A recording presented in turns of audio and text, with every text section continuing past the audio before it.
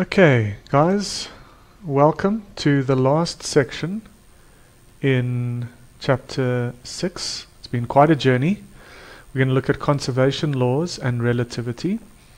And, okay, so just starting off here, it says we want to look at, in 6.3 we looked at the principle of relativity that states that the laws of the universe are the same in any inertial reference frame.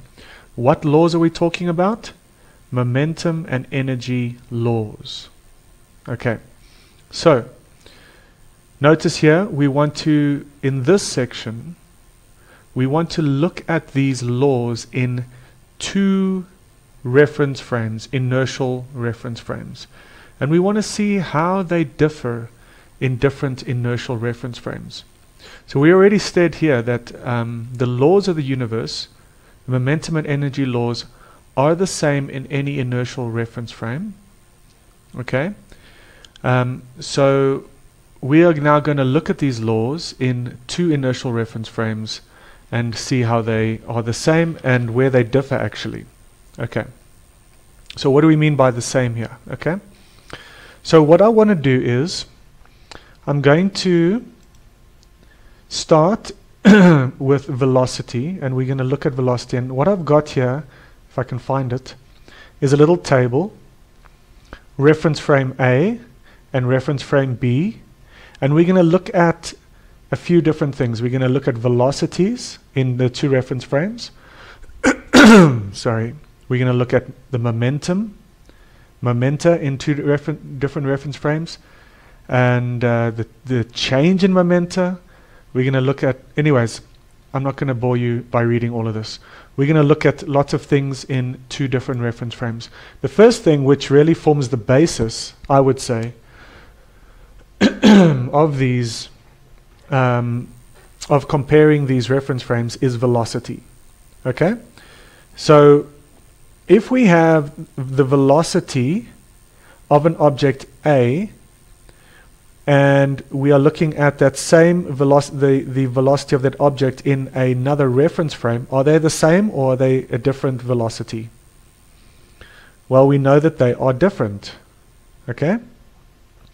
So we know that because you're looking at at an object's velocity in a different reference frame, the two velocities are different. Okay, so these are different. Okay, now you can go and look at the previous chapters.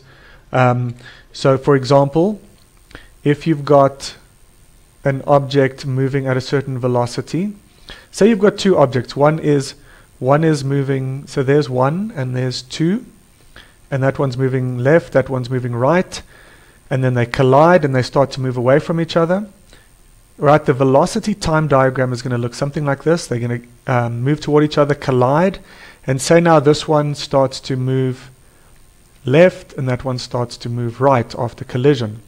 So then it'll do something like this, something like that, right? Okay, so if you're looking at, say this is in the A reference frame, and you want to look at it in the B reference frame, depending on what kind of reference frame it is, you agree with me that just these values, this curve would just shift up or down depending on the direction of the reference frame, the velocity of the reference frame. So it could move down, for example. It could move all the way down and then something like that. So this entire curve just moves down. Or it could move all the way up, right, in this new reference frame. Okay, so I hope that makes sense. The point is that the velocity is equal to this. The velocity of the object in the A reference frame is equal to this plus B0. So there is a shift. This is the amount that the one shifts relative to the other. Okay. So we are happy now that these two velocities in two different reference frames are different. What about the delta V's? What about if I measure this change in velocity in the A reference frame, and then I measure the same I measure the change in the B reference frame, right? Well, we need to see that these, in different reference frames, the change in velocity is the same. Okay? So we just need to go back and have a look at that. These delta V's of these objects are the same. Now, that forms a basis for the next thing, which is the momentum.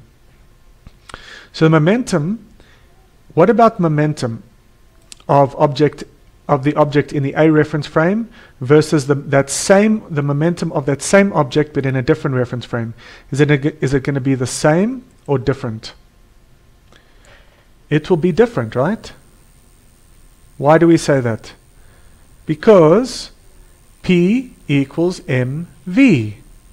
So P of the object in the A reference frame is equal to the mass of that object times V of AO, and P of the object in the B reference frame is the mass times the velocity in the B reference frame. So if these velocities are different, then the momenta are different.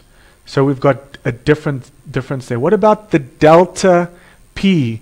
Remember, these are single objects, right? Single object, single object. What about the delta P's?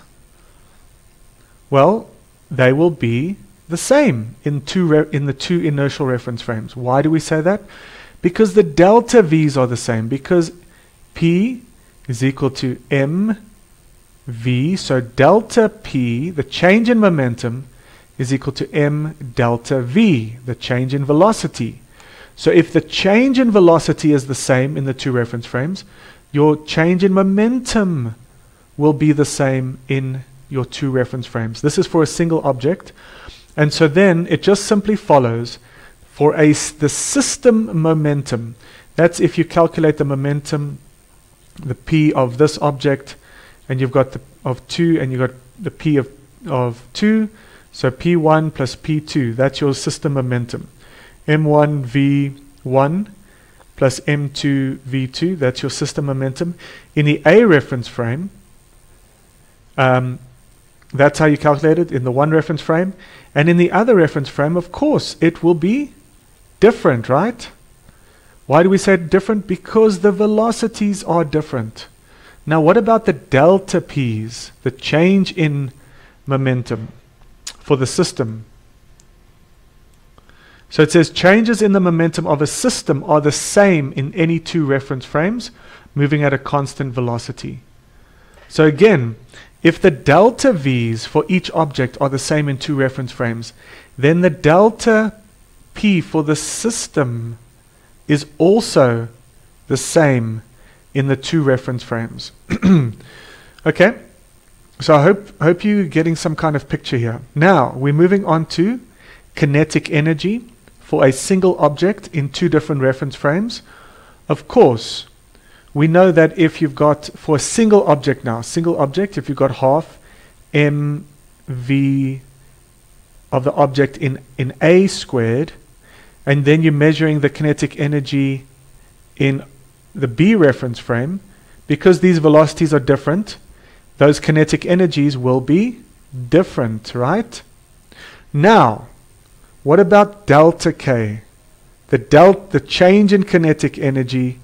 Remember, these two objects are colliding and changing velocities, so they're going to have some kind of change in kinetic energy. So what about their change in kinetic energy in the A reference frame and the change in kinetic energy of a single object now? Single object. Do you notice I'm writing single? A single object that collides and begins to move maybe in a different direction, different velocity. Well, unfortunately, it doesn't work the same as for delta V and delta P for both single objects and systems. For a single object, the change in kinetic energy of an object is not the same in two different reference frames. And why do we say this? Well, I'm not going to do the calculation for you, but say now in the A reference frame, the velocity of a single object moved, say, from, it was going at 5 meters per second positive to, say, -1. And then in the new reference frame, remember the delta V in a new inertial reference frame has to be the same. The delta V, right? So say now in another reference frame, this gets shifted up and it starts at 10 meters per second. And because this delta V is actually, it's -6, so it's -1, -5. It's -6 meters per second. So this goes from 10 to 4, right? So it goes, so that's still -6, the delta V.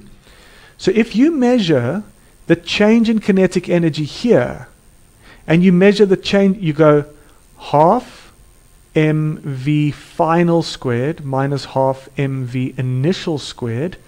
That's the final velocity. That's the initial velocity. You're going to get some kind of kinetic energy. If you do the exact same calculation here, again, half mv final minus half mv initial, even though the delta V is the same, the kinetic energy is not. The change in K is not the same. It is different. And the one simple way of realizing why it's different is because of the squareds. So there has to be a V there. The squared value doesn't allow for there to be this kind of similarity. Okay, with delta V and delta P, the delta V was a linear relationship. The P is mv. So if V changes delta V, then P changes delta P by the same amount. However, if you've got a squared over there, like here, then the deltas are not going to be the same. Okay? So just go and do some of those calculations and see what I'm talking about. Okay? And now, what about now the difference in kinetic energy for the system? Well, again, this is exactly the same as before.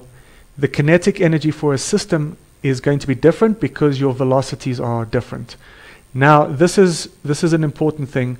What about your delta K for the system? Okay, so this will also be different. And then your delta K for the system, you just need to go do the calculations. This is the same. So we've got this being the same. So it means that the change in momentum is the same in different inertial reference frames, and the change in kinetic energy is the same in different reference frames. Okay? So I hope this is helping a little bit. Then finally, so that's what we just said, the delta K in the B reference frame is the same as the delta K. The system's kinetic energy must also be the same. The change, that's important. Not the kinetic energy, the change in kinetic energy of the system must be the same in any two inertial reference frames. However, the change in kinetic energy of a single object depends on the reference frame in which it is measured. Okay? And then finally, in terms of energy, the delta E, remember E is equal to kinetic energy plus E internal. So delta E is delta K plus delta E internal. And the energy, the total energy in system A is equal to the total energy. Changes in the energy of a system, the change in energy of the system are the same in any two reference frames moving at a constant velocity relative to each other. Okay, guys, it's very helpful to understand this and work through it from first principles. Okay, see you then.